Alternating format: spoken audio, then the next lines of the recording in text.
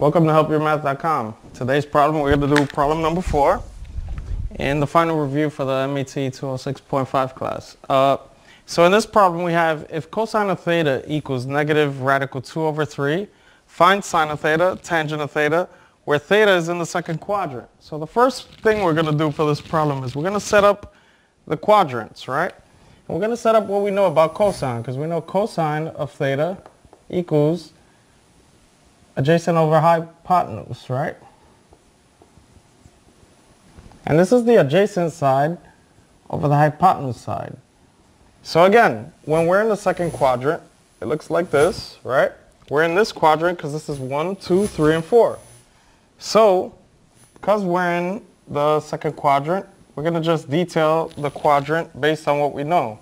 And we're also going to use this triangle based on the angle. So here we know every reference angle pertains to the x-axis. So here we have our angle, theta. Here's our right angle. And we know the adjacent side here, in this case, is going to be negative radical 2 over 3. Now we know the hypotenuse is always positive, so we're just going to ignore the negative on the hypotenuse and we're going to apply it to the adjacent side because we're in the second quadrant and we know here the x is negative, while the x on the right side is positive and the y here is positive and the y here is negative.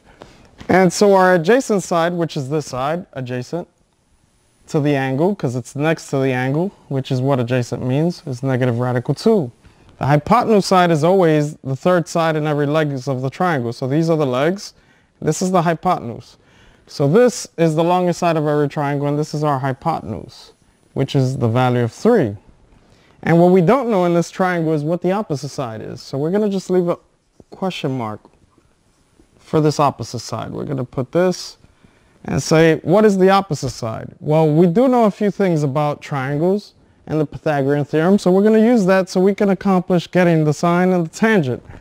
Because cosine is adjacent over hypotenuse, we know sine of the angle is the opposite side over the adjacent side. While the tangent of a triangle, of a right triangle, is always the opposite over the adjacent. And once we discover these sides, these two are going to be very easy to quantify. Now we know here that the opposite side has to be positive because the y value is positive. So we know the adjacent side is the only negative side. We also know sine is positive in the second quadrant, while tangent is negative. So we'll see how that works in a little second based on what you know about trigonometry. So let's first determine what the three sides of the triangle are by using the Pythagorean theorem, which tells us a squared plus b squared equals c squared. And now using this triangle, usually what I like to do when I use this triangle is associate the a with the adjacent side. So I'll just write here adjacent squared. And the b side is usually the opposite side, which is the opposite side being squared, and the c is always the hypotenuse. And we're squaring that. Now, our adjacent side we know already to be negative radical 2.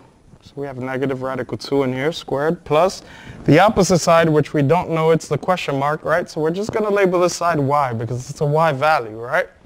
We're going to put a y in here. And the hypotenuse we already know to be 3. So we're going to plug in the 3 here as well. We're going to square that. So this becomes a negative b squared is always positive. The square root of 2 squared is the square root of 4, and we know the square root of 4 to be 2. So we got a 2 here, plus the value of the y value squared of the triangle equals 9. Now all we have to do is solve for the y squared. Now particularly what we want to do here is subtract 2 to both sides. And what we're going to get here is the 2's cancel. We get y squared is equivalent to 7. And when we take the square root of both sides, this could be plus or minus, but because the y is on the positive side, we know this is a positive solution. So we're going to get y is equivalent to the square root of 7. Now pay close attention to this, because if we were in the third quadrant, y would be negative, which makes a big difference to what we're going to get up here. So now that we have our value of y, since it's being positive, we just take the positive square root of 7. We can fill in everything we know, because since y is the opposite side, we know the opposite side is equivalent to the square root of 7, and it's the positive square root. So now let's fill in what we know. We know that the sine of the angle is equivalent to the opposite over adjacent. The opposite is radical 7, and the adjacent is just 3. So here's the sine of the angle in the second quadrant, which is radical 7 over 3. To solve the tangent of the angle, we take the opposite and place it over the adjacent. And again, the opposite is the same as sine's opposite, which is radical 7. And the adjacent side, again, is negative square root of 2. And this takes some solving to do because you have to usually rationalize them. Unless your professor takes your solution just like this, we have to make sure there's no square root in the denominator.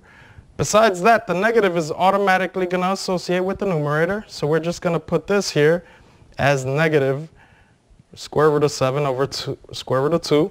And these are dividing each other. So we can say this equals negative square root of 7 over 2. But before even doing this, let's just rationalize the numerator and denominator by multiplying the top and bottom by the square root of 2. This becomes the square root of 4 over the square root of 14 over the square root of 4. And this becomes a 2.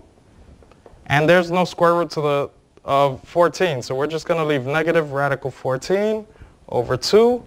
And this is our tangent of the angle. Thank you.